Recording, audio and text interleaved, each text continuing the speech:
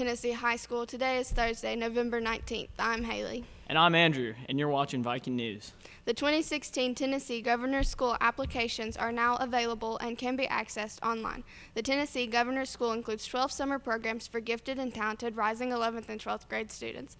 Applications should be submitted by counselors on behalf of the student prior to the stated deadline. Please see Ms. Skeens to submit your applications. Seniors who have applied for their Tennessee Promise may begin their community service. This is a change from the original January 1st date.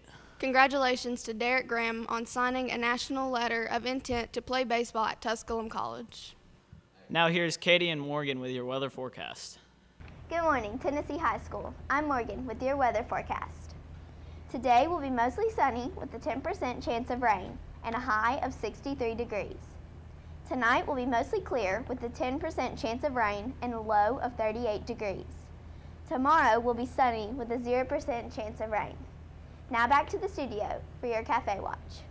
Welcome to my house, baby, take control now. We can't even slow down. We don't have to go a while. Welcome to my house, play that music too loud. Show me what you do now. We don't have to go a while. The wrestling team has a tournament at Science Hill this Saturday at 8 a.m. The varsity boys basketball team plays in the Hall of Champions tournament against South Green at 12 on Saturday. The girls basketball team will play Morristown West away this Friday at 6 p.m. and then play at home against Union this Saturday at 3 and 4:30 p.m. In sports news, Oakland Raiders linebacker Alden Smith has been suspended for 1 year without pay under the NFL's substance abuse policy. The league said Tuesday in September, Smith, 25, pled not guilty to misdemeanor counts of hit and run, drunk driving, and vandalism, charges that stem from an alleged August 6th incident.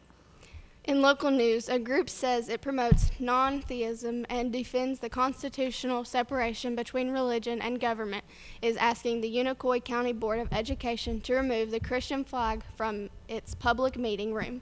In a letter to the board, Freedom from Religion Foundation's attorney Rebecca Margaret objected to the display of the flag during school board meetings. She argues that the flag creates a perception of government-endorsed Christianity, and she wants the flag taken down. In national news, authorities are investigating 2 crime scenes and have a suspect in custody after 6 people were found dead in Anderson County, Texas. Police were called Sunday morning in a response to a possible shooting at a campsite and found 2 bodies in a traveler trailer. Police arrested a suspect, William Hudson, and charged him with 1 count of murder, setting bond at $2.5 million. That's all for Viking News.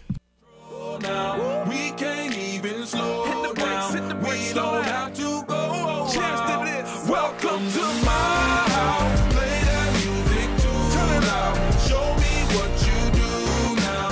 We don't have to go a while. Welcome to my house. You heard me? We ain't gotta go out, 'cause what? Welcome to my house. It's my house, my house. What? Welcome to my house. It's my house.